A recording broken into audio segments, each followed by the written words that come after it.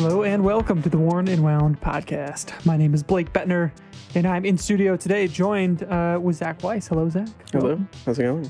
Real Cheers. well. Cheers. Cheers. We've got our New Glarus Brewing Spotted Cows here.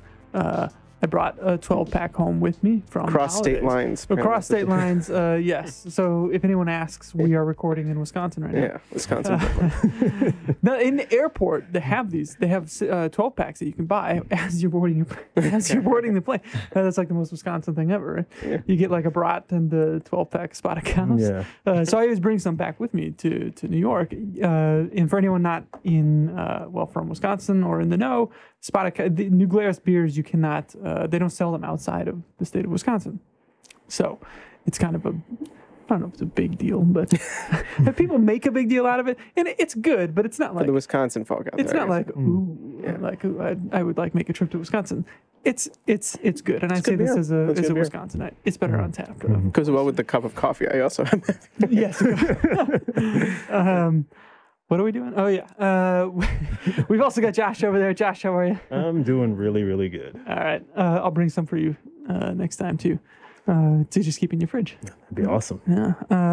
All right. In the computer, we've got Mr. Thomas Calara. Thomas, welcome to the podcast. Thanks for having me, guys. And Virtual cheers. Yeah. We've got he's in California, so it's much earlier for him. Not that we judge you for tearing into one. That's all right. I'll catch up in a few hours. Okay. And finally, Mr. Zach Kazan. Zach Kazan, how are you? Welcome. Hey guys, I'm doing well. Awesome. Excellent. So we talked about our favorite watches last week from 2021, and we thought we'd look ahead to 2022 and talk about maybe some of the trends that we would like to see continued into 2022. Maybe make some predictions.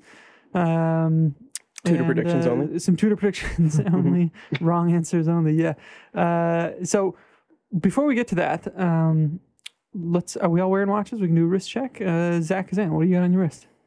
I'm wearing a watch that I'm currently reviewing for the site. It's the Heim Watches Descent Diver.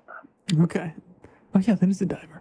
It's got kind of a formal looking dial though on it, right? Yeah, it's a little. It's kind of like a mishmash of styles. I like it. That review will be on the site in a couple of weeks. Hopefully it's a nice little kind of like unfussy, kind of old fashioned dive watch. It's really nice size. It wears well, and the dial's pretty interesting. It's really cool shade of blue that's almost like a purple that I haven't really seen on a watch like this before. It's nice. Nice, cool. Very cool. Look forward to seeing that one. Thomas Clara, what about you? What are you rocking? So today I have the Omega Seamaster. It's a vintage one, so this was pre the Diver Seamaster. So yeah. Okay, cool. Yeah, they made some.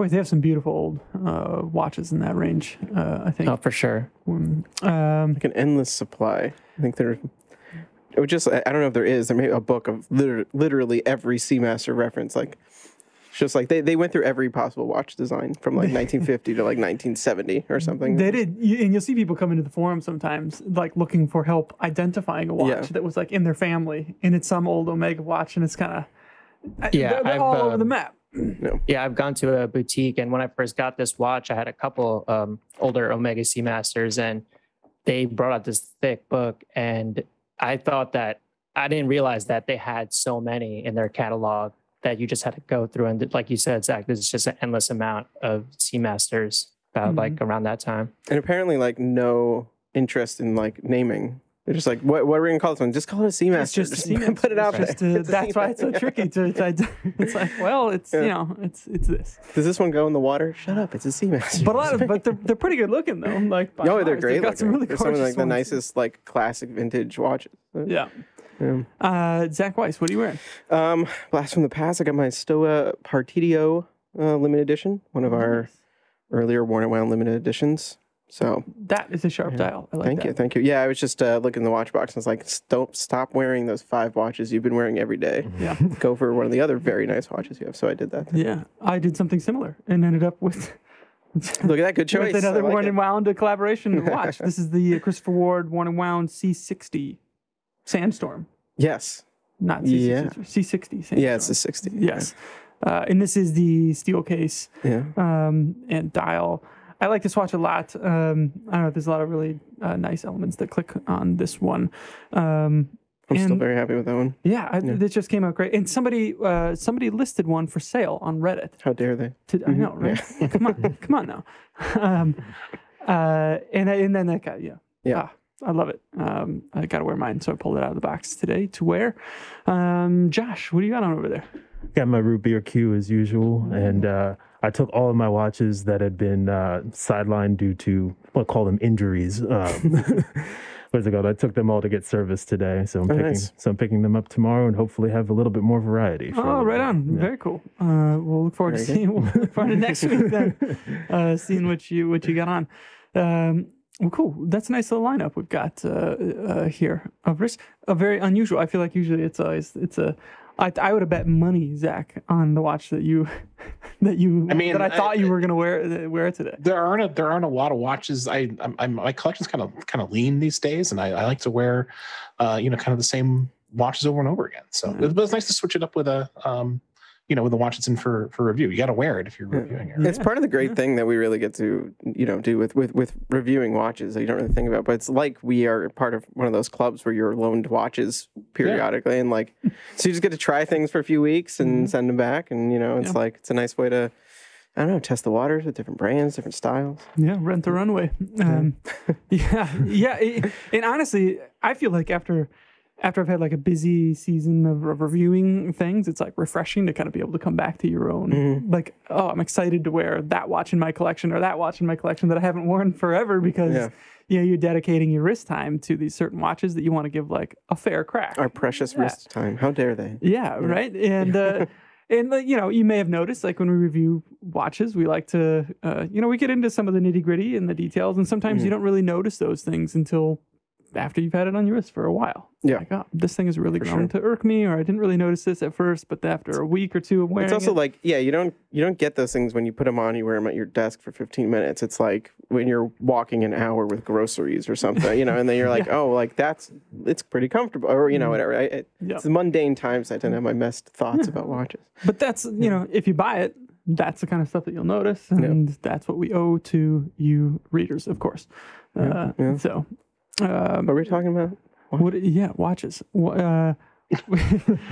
are getting into 2022 now. We are midway through January. We've already seen some watch releases. We are coming up to some of the big release periods, I guess you would say. I think next week we've got the LVMH thing, and then we've got Longines meeting after that, and the stuff is coming. Starting to roll out. It's starting to come. Yeah. So what better time than right now to start thinking about what we hope to see and what we would like to see. Last year was an unusual year for a lot of reasons. And I think that some brands reacted differently. I think some brands were very well prepared, but we saw a lot of kind of out of the norm releases last year. I felt like, and you mentioned Tudor. Like, I think that's a perfect example. They didn't really have many releases kind of in their core range of all right, this is going to be like a foundation piece that's, I think those two Black Bay chronographs were probably the closest that they came to that.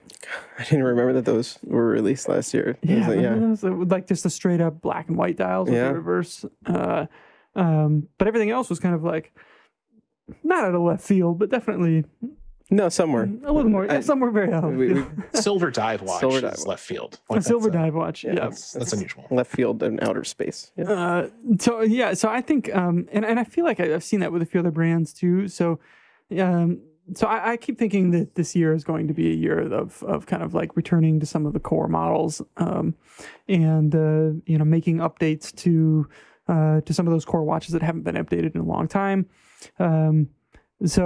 I think that's kind of like what I'm basing a lot of what I'm thinking about. Of course, we talked a little bit about this last time, like how green was so hot coming into the year in 2021. But then by the end of the year, it was just kind of like a normal thing to see all kinds of colors. And you saw a lot of this kind of even trickling into like micro brands, smaller brands, all kinds of brands. It was just kind of a normal thing to see different dial colors and different dial textures too. I feel like by the end of the year, this was just kind of like a the normalized texture thing. right? I forget when we sort of made that prediction if that was going into last year or something. I think it might have actually been going into last year. I kind of recall Zach or I talking about like dial textures as being like the thing we wanted to see or the thing that we expected to, and that happened. It definitely did. Mm-hmm. Yeah. Good call. Yeah, we were right. We were Way to right. Where's my money? Broken clock is right twice a day. Yeah. 60% of the time, it works every time. Every time. Perfect. So yeah, what is there anything that you guys saw from 2021 that that you'd really like to see continued in 2022, or anything conversely that boy, I hope brands stop doing this. Zach Kazan, you got anything? I think I'd like to see more of kind of what you described Tudor doing in 2021, like more kind of like unexpected releases, kind of risky, adventurous releases. Like not all of those Tudor releases really hit for me necessarily. Like I don't know that I'd want to own like any of them, like but Sure. I kind of like that that they like took some chances and kind of went into these like little niches to find like smaller groups of customers or watch buyers maybe than like big mass market items. So I think you're probably right that we'll see Tudor and maybe other brands return to like those foundational models this year. But I hope that at least some brands kind of take similar chances and release some things that like we couldn't possibly expect. I don't think anyone predicted a silver dive watch last year. I don't think anyone predicted like a watch like the FXD would be released definitely not. last year. And like neither of those watches are watches that I like personally would choose to buy for myself, but I'm glad that they are out there and that Tudor like took the risk in making them, and it paid off. It doesn't always pay off. Like they released the P01 a few years ago, which was I think universally, not universally, but like people didn't really like that watch a whole lot, like when it first came out. Do you think if that came out today, it would be better received? I don't know. That's a really good question. Maybe a little bit. I think maybe people have gotten, just in a really short period of time, maybe people have gotten a little bit used to sort of like stranger watches like that popping up. But that's a really good question. I wonder if they're selling any better than. Yeah, that's a better follow. That's a good follow-up question for. I remember when that came out, thinking like, well, we should pick up one of those because I bet they're not going to make many. Because I bet not many people are going to like get it and like buy them, and so I bet they're not going to respond to that with like tons of production numbers on them. And I never see them like on people's wrists. I never see them come up for sale. Like I really wonder how many of those they actually are like out in the wild, and how many they produce. I feel like that watch is a few degrees away from like being a lot more interesting. Like if it was wearable, I think obviously like the lug length on that kind of like immediately disqualified it for a lot of people. So there was like some weirdness there, but I think that that watch caught the ire of people more than it should have, just because it seemed that they were like priming for a return of a Submariner, right? Mm-hmm. Like I felt like their teasers. That teaser was like they knew what they were doing there, and I feel like that upset people more than like the watch itself. When people talk about brands trolling, that was the most genuine trolling a brand has ever done. They literally, and to like when you troll people, you piss them off. They pissed off everyone. So I think if they hadn't done that, I like it a lot more. I want one. If they had come out with that as just like by the way, like we also did this other weird thing, I think people would have been like more, that's an interesting curiosity, or it's this or this that, instead of like everyone's super hyped for this like their favorite watch to come back, and then so close, and then so far away. Thomas, what was your take on the P01 when it came out? Yeah, I think I thought it was a cool watch, and I've had a couple of chances to see it in person, and it does wear fairly large on wrist, but I do think that some brands took cues from that release. So that the P01 was released a couple years ago, right? 3 or 4 or 2019. Okay. 2019. No, 2019. Really? 2020? I don't know. No, I was at Basel when it was released. Was that the last Basel? 18? God, 18. We have a website. You can probably look this up. If it's 2019, Right. that just throws me. But I'm so like the COVID years kind of threw me off. I'm gonna look this up. Continue. Yeah, but Sorry. I think that some brands kind of took cues from that, and we've seen different, especially how the end link kind of like transitions into the strap, and I think that's kind of like a look I'd like to see more of. And although I wasn't really a fan of kind of like the sizing of the PO1, I've seen brands like the Circa 5303. I thought that was like kind of like a nice way of doing their own take on that style of the case transitioning into the strap. Yeah, and they nail the proportions on that, and I totally agree. I think that's an area that's like ripe for exploration and creativity from brands to start exploiting like that case to bracelet transition. I mean, it completely adds another level of personality to that Serica. Just having that like odd and like how it kind of fits into those lugs. Well, it's nice when the whole watch seems conceived as like a whole, and it's not just a 3-link bracelet. It was 2019, by the way, and that totally blows my mind. It was That like 2019. 6 months later we had COVID. Wow. Yeah. That's crazy. Wow. Yeah, and and to Zach's sentiment too. I mean, that's what I appreciate about Tudor. I mean, they kind of thought outside the box there, and they kind of released something that not everyone was gonna kind of clamor over to buy. So I think that's good on Tudor for doing that. Yeah. And I think in all fairness, I think it was entertaining. It was fun to watch Tudor this year. Yeah, for sure. So I would like to see brands take that route as well. Boy, look what they did last time. I have no idea what they're going to do now. Like there's something like by the end of the year, like it was, all bets are off, which is kind of a fun feeling. So while we're on Tudor, I wanted to I shared this article. I forget where it was in. It was somebody had reached out to a few experts, asking them for their predictions on Rolex or whatever for 2022. Rob Report maybe. Anyways, we had a few friends in there. Morgan King was one of them, and I don't know if you guys read this. His answer about Rolex combining the Air King and the Milgauss and calling it the Mil King. line. I just wanted to give him a shout out because I really enjoyed reading his predictions there, and it got me thinking. The milk, yes, that would make sense. They're already in the same case, like they're already kind of like on the funky realm for Rolex, right? Otherwise, pretty normal. Oh boy, would that be the most un-Rolex thing ever to do? But I like it, and I like thinking about that. And so, shouts to you, Morgan King. Thomas Clara, what about you? Is there any trends that you that you enjoyed in 2021 or would prefer to see go away for 2022? Yeah, I mean, I saw kind of from our previous, or it was 2 episodes ago when we had our listeners kind of send in their favorite 2021 releases, and kind of just seeing that list and seeing the trend towards sub 40 millimeter watches. So I think that's something that will continue in 2022. I me personally, I would like to see some watches in the GMT space, approachable and affordable GMT watches, sub 40 millimeters, and doing it in creative ways. I think IWC does a UTC time zoner with the little window at 12 or right below 12. I think that's a pretty cool watch. And I also think IWC as a whole is a brand to kind of look out for in 2022, see what they come out with. Yeah.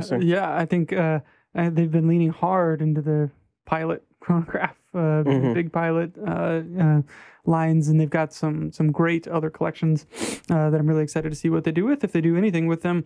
Every year's an anniversary. So. Every year's an anniversary, so let's find one. And we've been asking for new engineers and new aqua timers. I feel like forever. So maybe this year.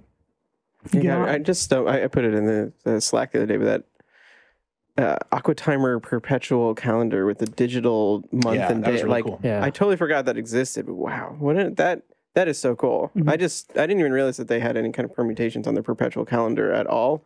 But that one, which I guess is also a chronograph on top of everything else, but the way that sort of crosses line, like there's something Zeitwerky about it just because of the double digit window.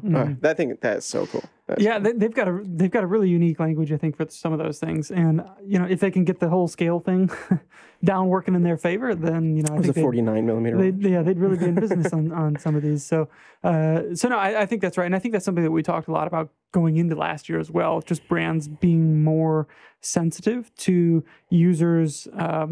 Or like the ergonomics of their watches as a whole. And I have noticed this year, like press releases on product pages, all this kind of stuff, I'm seeing more of the lug-to-lug measurement and case thickness. I feel like it used to be like maybe case diameter, you would get or something like that. But now I feel like brands know, like this is the things that people are looking for, and this is what we have to account for. Especially thinking about the fact that like.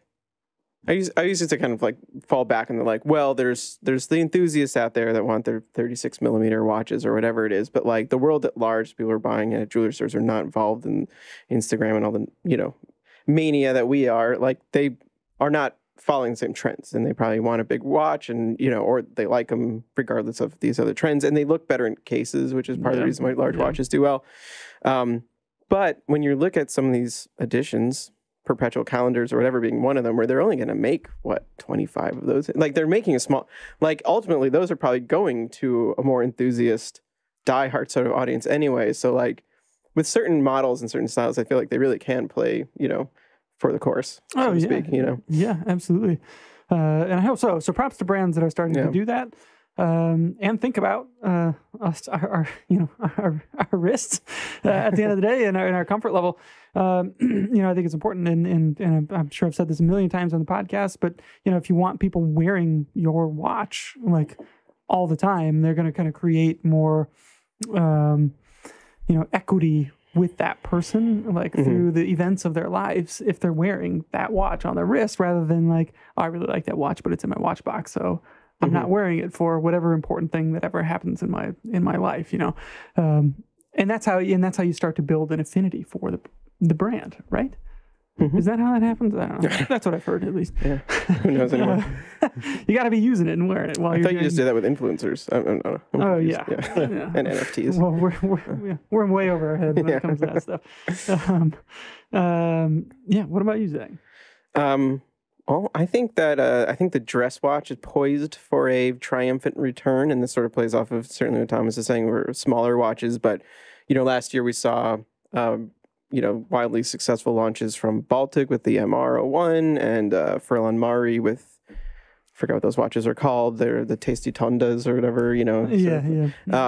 Which are obviously more Breguet styled, kind of early 20th century sort of classical dress watch styles. And we just saw Oris come out with the rectangular, which it's really cool. Is definitely playing. Well, they've had the rectangular line forever, so they're just doing what they're doing. They just brought it back, but that coincides with popularity of the tank going up and all that. Like it just feels like there's the pitch is coming. It's like we're gonna hit there, and then suddenly we're gonna get a lot of dress watches, or whatever that means. Also, I sometimes fight with the concept of what a real dress watch is, because one could argue the watch I'm wearing, by virtue of the fact of being a small 3-hand watch in a polished case, could be a dress watch, but it's I don't think I would say that with this watch, but whatever, we can kind of fight that out later. But classic, people don't get dressed up anymore, so it's like. Yeah, no, exactly. Especially as you're working from home, the real need for that formal watch has gone out. And like the idea that you can't wear a nice dive watch or Speedmaster or something with your, tux. Like the reality is it's all, there's no rules, but. Or a Cartier with sweats. Yeah. Right. Cartier cuts both ways. The scumbag chic apparently works really well with like the Cartier crash, it's like that's sort of that style. But I just think it's going to happen. And, thinking once again about a brand like IWC, if you look back at those early perpetual calendars, they were in Da Vinci's, which are strange watches, and they're fairly small actually. Those might have been some of the first ceramics too they did. Yeah, and talk about like case to lug to strap transition. Yeah, it's like a little. There's some crazy ones thing back there. Yeah, so that. Yeah, I don't know. Yeah, no, I think that's a good point, and I think that is something that we talked a lot about this year, and the kind of the blurring of the lines between genres of watches that kind of classify as like, you know, they're not going to like call it this watch is like this. Like the Pelagos was almost, the FXD was like weird because it's like explicitly this. And I think you see a lot of watches, especially like tool watches, kind of like starting to lean towards the like, oh, this could be used in this realm. And, you know, like how Serica talks about the 5303, I think that kind of language will start to be adopted more and more. And the types of, the kind of imagery that they use, they advertise that 5303, like with the diver all suited up and all that kind of stuff. Also with a guy in like, you know, leisure suit by the pool and like working everywhere in between. You know, I think that's something that consumers want to see, that kind of flexibility with what they can wear. So I think that's something that we will, it's not just going to be like a straight up like, all right, now we're in like super formal watch world, but it's going to be more of, you know, how can we design these watches and make them work in all of these kind of environments? And I feel like, you know, even think about like the vintage Omega Seamasters you were just talking about, like those sort of are in that realm, like of by today's standards, like dress watches. But like what they aren't is stuffy. Yeah. And I feel like that's sort of the line, right? And it's like Roman numerals, straight lugs with screws on. Like there's a certain sort of like crocodile straps. Yeah. Crocodile bleep that. Yeah, you know exactly what I mean. But like, yeah, it's like that. There's dressy cool, and then there's like, I don't know, that other side.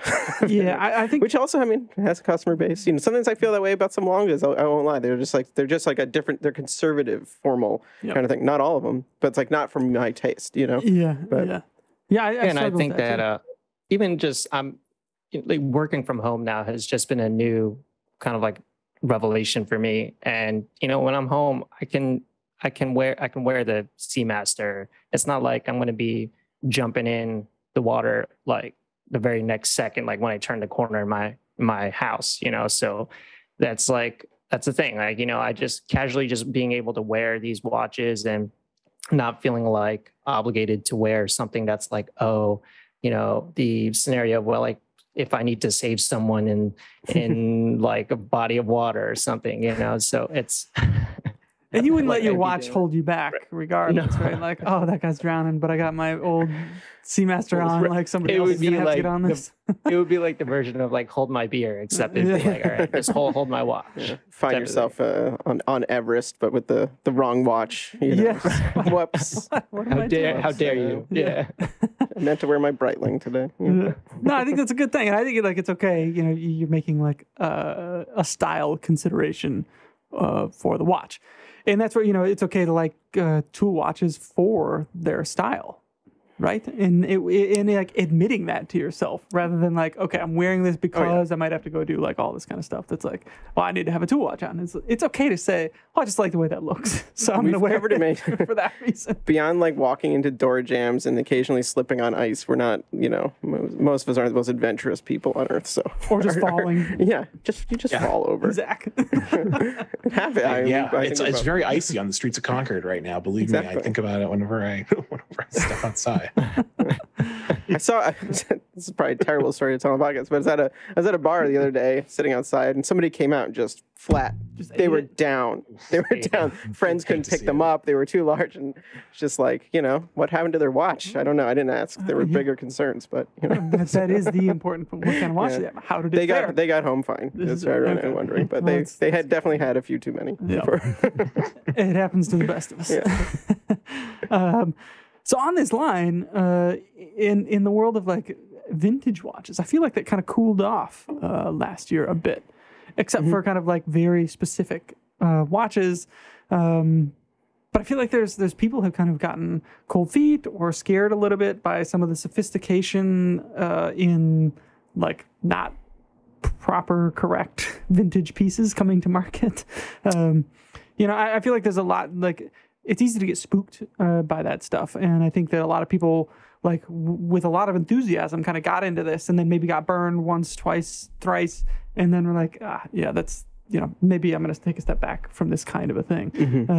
You know, I wonder what the coming year is going to look like for just, like, normal vintage watches. Like, not Paul Newman Daytona vintage watches and perpetual calendar AP vintage watches. But like the kind of stuff that we used to enjoy, kind of like searching through eBay late at night, looking for and finding hidden treasures and stuff like that. Like now it's kind of, I don't know.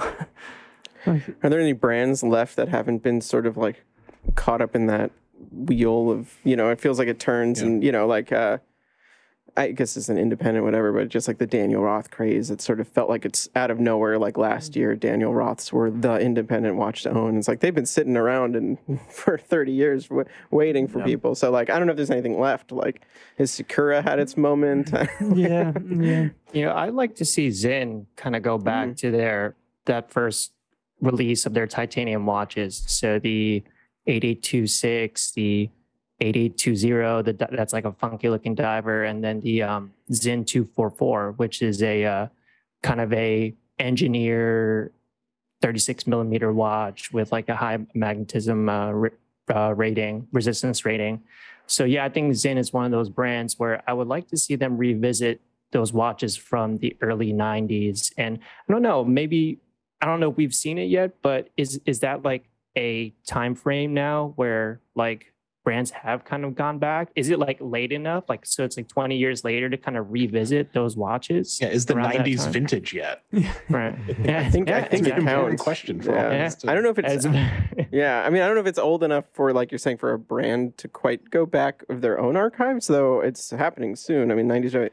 But it's certainly old enough for the value of those watches to have gone up. I mean, that millennial age range is certainly a value now for secondhand. Yeah, that's true. We talked a lot about it with the IWC 3706 and in kind of the era that represents for like tool watches and some of these brands. And it's also the last of the Tritium Speedmasters and stuff like that. Yeah, like there's a lot of stuff in that kind of mid 90s, late 90s, maybe even early aughts of kind of, I think people are kind of poking around in this space a lot, looking for what might be there. Like, what are these pockets that aren't, everybody's flashing on Instagram or whatever. Like, what can I find on my own that I'm going to like and kind of start to, build up my own lane, to get back to that. And I think that's a good thing to be doing. But I think just in general, like vintage, like it's getting, I don't know, it's getting like dicier and dicier in my opinion. Yep. Yeah. But with Zinn in particular, though, I agree with you, Thomas. Like, I'd love to see them kind of break out of what they've been doing for the last 5 years or so. Nothing wrong with it, but I feel like they kind of revisit one or two cases. And the U50 is obviously their biggest sort of break from that, but it's really a slight scaling down of another watch. So it's, but like they, that watch you have, I forget, I don't remember the reference number on it. Is that the 244? It's the 8826. That's the one you have? Yeah. I mean, I've never seen a Zinn like that. It's so simple and classic. Right. Like, you think they could bring that out and it would almost revitalize the 556s and stuff in that kind of way by, like, I don't know, just doing more with a simple three-handers. Yeah, even the diver, and you had brought this in our Slack group, the diver, the 8820, and that case is just kind of like weird in its own way. And that was my first time seeing that type of case where the bezels kind of like sits flush inside the case, and then the case kind of opens up on the 9 o'clock side and the 3 o'clock side for you to rotate the bezel. So, and in a way, it was kind of like how the PO1 case kind of like kind of comes to what flies away and kind of like over the bezel. Exactly. Yeah. So it's just weird. And Blake, I agree with you, man. It's just like, I think those are the, like, people like have seen like the same watches out there on Instagram and what have you. And people are just trying to find their own little lane and try to find these watches that like no one really knows about and kind of like them because they're quirky in their own little way. Yeah. And that's a healthy thing. Like, go do it. Go find weird shit from an era that nobody's like really talking about. I think that's a good thing. And the 2000 to 2003 era period now is really, it's going to be the next hot one. So jump on the Y2K one. Well, think about it. People that were like born in that range are like turning 20 or something. No, for sure. Now they're going to be like looking for birth year watches in that time, right? Like that's I don't know if that's still a thing to people. Is that still important to people? The birth year watch thing? Like, I don't know. But we're too old. Our birth year watches cost too much. So, oh my god! 1984. Are you kidding me? Yeah. Pour one out for us, listeners.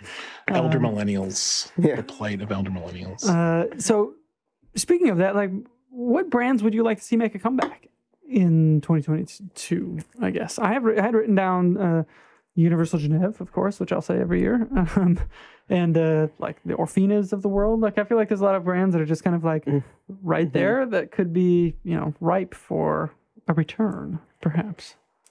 Yeah.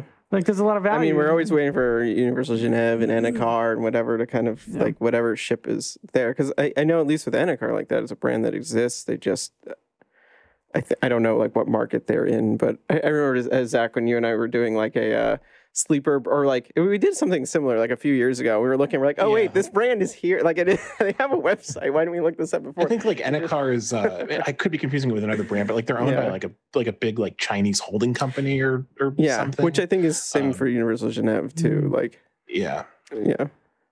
If Universal Genève came back and offered watches only in NFT form, would you retire from the watch business? Maybe. That's it. I'm done. Maybe. I'm out. Yeah. You know what's going to happen with one of these. No, for sure. We are definitely going to see more watch-related NFTs. Are we going to see more watch-related NFTs? NFTs? That is going. I guarantee it. That is going to happen. You're going to see brands you would never expect releasing NFTs along. Will the Wind-Up Watch Shop start selling NFTs? No. Okay. No, it's not as long as I don't even understand them. So no, I don't think Shopify supports that yet. Yeah. But yeah, no, hell no. So this is a brand that does exist, and I just think. And I know they release watches regularly. I just think they need a moment. They need something to happen for them, which is Eberhard and Co. Yeah. And like they last year they sort of brought back the like classic Scapograph 300 with the triangular markers, but I think they upscaled it. It didn't have a moment. Didn't catch on. I saw one person write about it, and I don't know. There's something there. It's another classic brand. They have That's a good really cool archives, and they've got awesome watches back. Like a few years ago, I think was it Eberhard, or am I mixing up like some of these brands? 6 years ago, they had. Didn't they win the really cool GPHG whatever one of those the Baby Arm Awards for like for a different one of their dive watches, which was not the most exciting dive watches I recall. Pretty standard by today's standard. But I remember when it came out, it was like, oh, that's really cool. That's something. Yeah, I can't. They have a chronograph that it had like a roulette date wheel when people were first like rediscovering that. And yeah, that's a good one. I think Volcane is another one that I would kind of place in that realm as well. Yes, and I think I've seen. This is public knowledge because it's on their Instagram account, but I believe the same person who's behind Nevada Grunch and Excelsior Park is now also part of Volcane. So they seem to have their finger on the pulse, so perhaps they can... Yeah, I remember maybe 8-7 years ago being like pretty excited about like, oh, Volcane is like doing cool stuff now, but they had like a year, it was like a flash in the pan type of thing. No, they had a moment when they brought back that that alarm compressor. Yeah, with the decompression scales. I feel like you wrote about that for Hodinkee at the time. Yeah. Yeah, and it was awesome. It took me a long time, by the way, to figure out what the hell all that stuff. So this is a dial. It's like full of numbers and graphs and all that kind of stuff. But the whole thing is like if you can calculate, like if you're at a certain depth or a certain time, it would like you would twist the thing and it would show you your decompression stops all the way up to the surface. Mm-hmm. So useful stuff, as we know. Zach, what about you, Thomas? You got any brands that you'd bring back? You know what? I don't know as far as like brands to bring back, but in my head I was thinking of like brands that I thought took a step forward and will continue to take a step forward. Yeah. In 2022, and a couple of them one of them was Breitling. I thought Breitling made some good strides this year. And I thought that maybe if they kind of tweaked some things for certain watches, I think when they released their new their heritage chronograph, I thought that was pretty cool. And I think Breitling was just one of those brands, but they're just almost there. And then those were like the aerospace was just one that I like revisited in 2021. Aerospace. And I'm just like, man, like if they can kind of just rip off of that a little more. So yeah, I think Breitling was one. But as far as like brands to like revive, that not one comes to mind right now. But no, Breitling is a good call. I think they're another brand that I think has does interesting stuff from time to time. Has some like really handsome designs that they come out with. They've also obviously have a big back catalog and things that they could be doing. But yeah, I agree. They're kind of just a few tweaks away from greatness with a lot of the watches that they come out with. So the collaboration with Deus, the motorcycle brand, that was Deus Ex. That was really good. Yeah, that was a nice looking watch. I agree. Yeah, Zach, what about you? Anything coming to mind?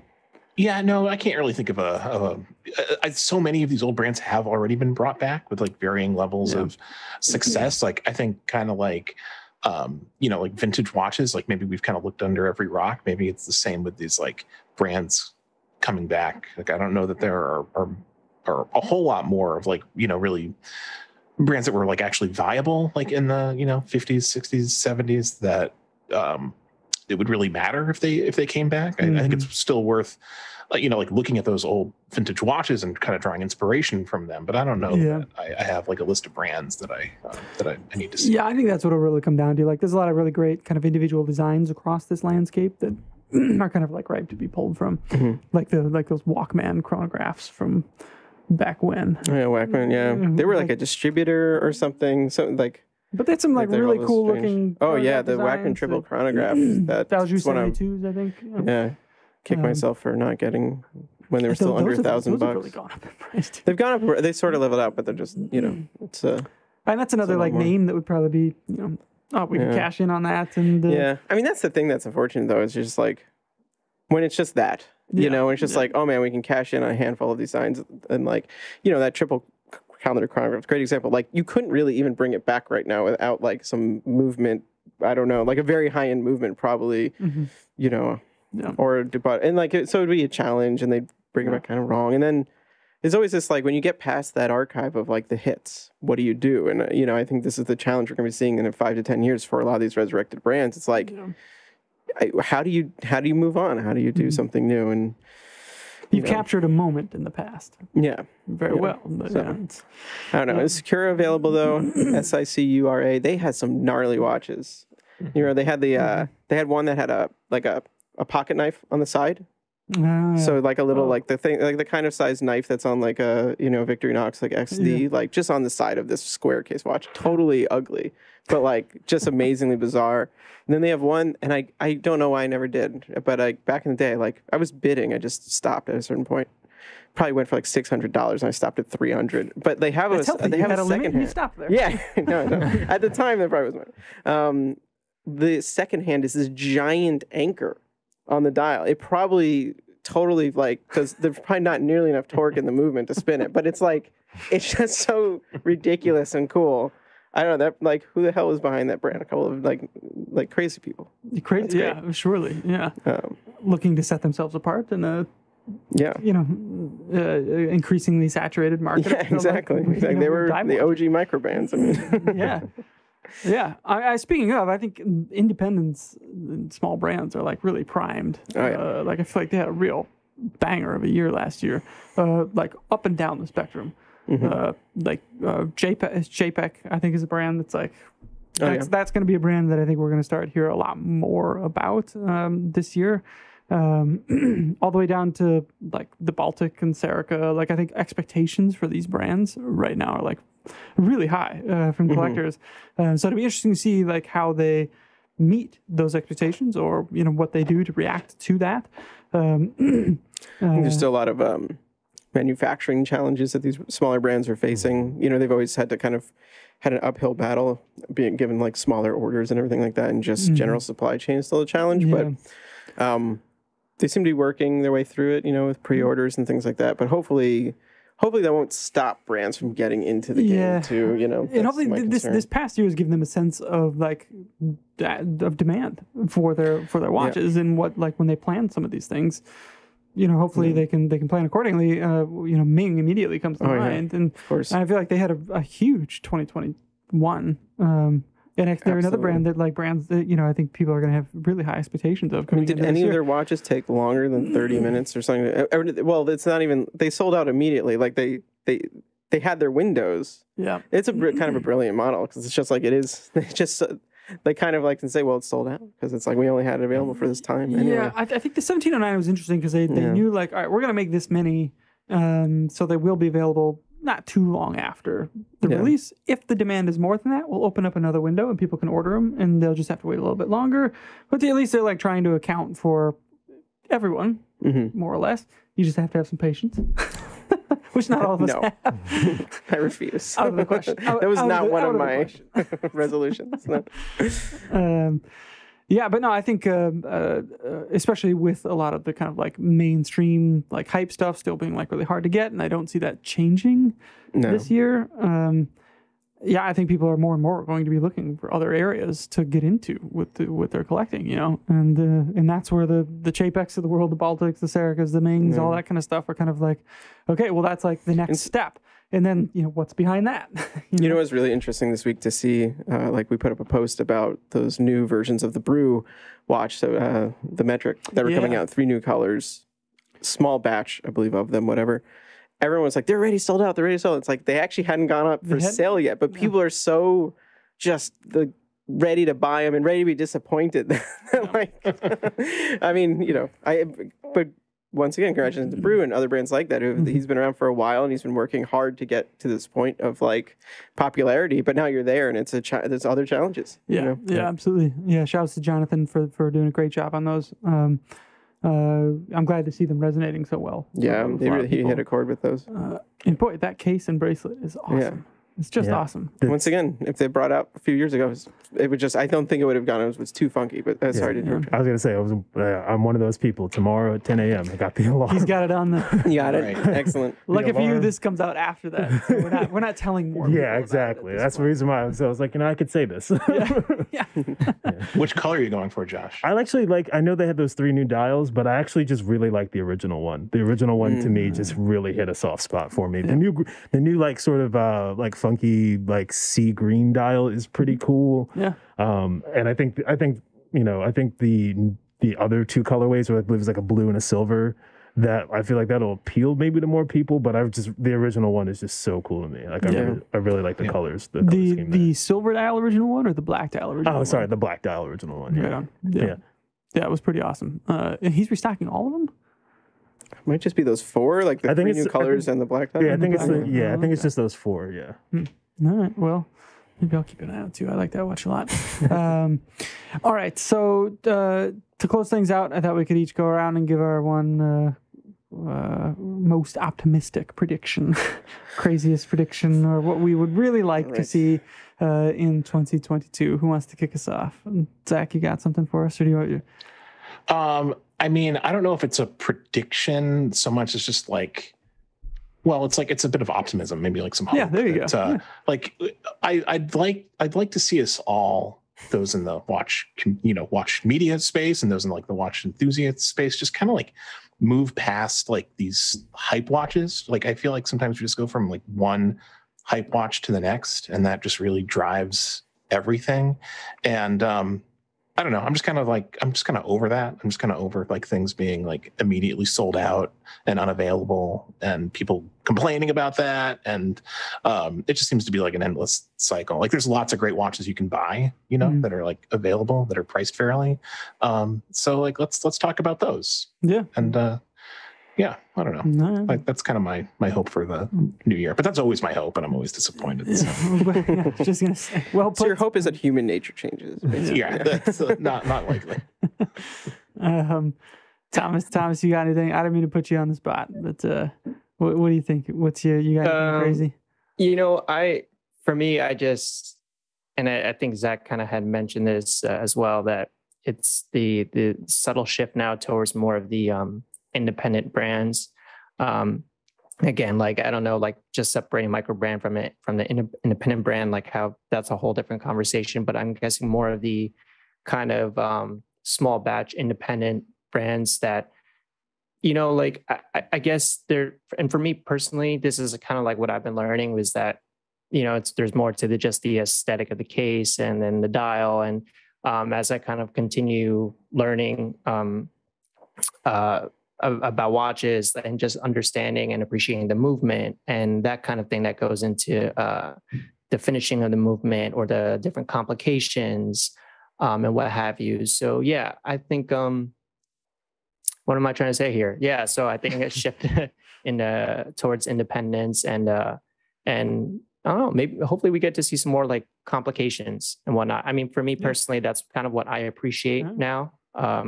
Aside from the tool watch phase, but yeah, independence and complications. That's where I'm kind of like leaning towards in 2022. All right, that's what I like to see. More accessible complications from independence too would be a nice. Yeah, I agree. That would be awesome. I will second that. I'm always waiting for. I mean, part of it is like the movement is challenges of what is available, but like, yeah, I mean, give me more regulators and jump hours and calendars and, brands like Christopher Ward that have been able to do their own thing. Like, hey guys, let's see it. Especially people get creative with what's there. Yeah. Like Meistersinger and the Bellora, like using something that's like that was a great kind of common, but like using it for something else or getting I would love to see more of that. More of that for sure. Creativity around these things. And then I'll be hyper specific because the one watch I promised myself that I might let myself buy this year. Otherwise, I'm not buying any watches. Don't hold me to that. Okay. It'll probably be.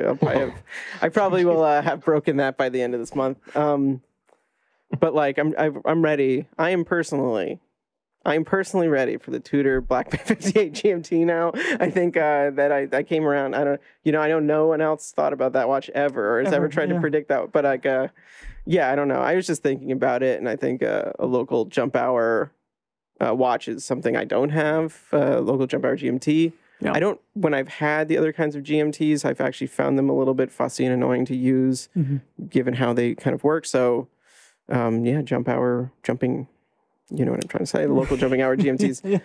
I just find it a better way to work, so I kind of would like that. And then I don't have a Tudor, and I like that. So it kind of would all come together. All come together for me. All right, Tudor. So listen, we're ready.